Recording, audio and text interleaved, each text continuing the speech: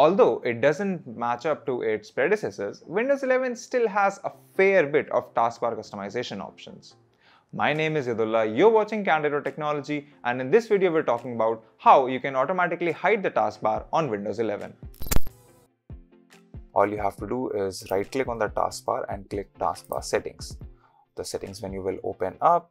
Now expand the taskbar behaviors option, and you can change the taskbar alignment, have everything, but what we're interested in is hiding the taskbar, and for that you're going to have to check the first box here which says automatically hide the taskbar.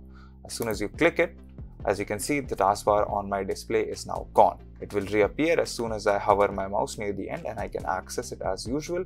And if you have multiple monitors, whichever monitor you bring the mouse down on, the taskbar will show up. If you want to undo this behavior, you can simply uncheck the box and the taskbar will be back up permanently. If you like this video, subscribe to the channel, press the bell icon, give us a thumbs up and tell us in the comments below what more such content can we make for you. If you want to know more about tech, visit our website Candid.Technology. Follow us on social media, follow me on Instagram or Twitter, and we'll see you in the next video.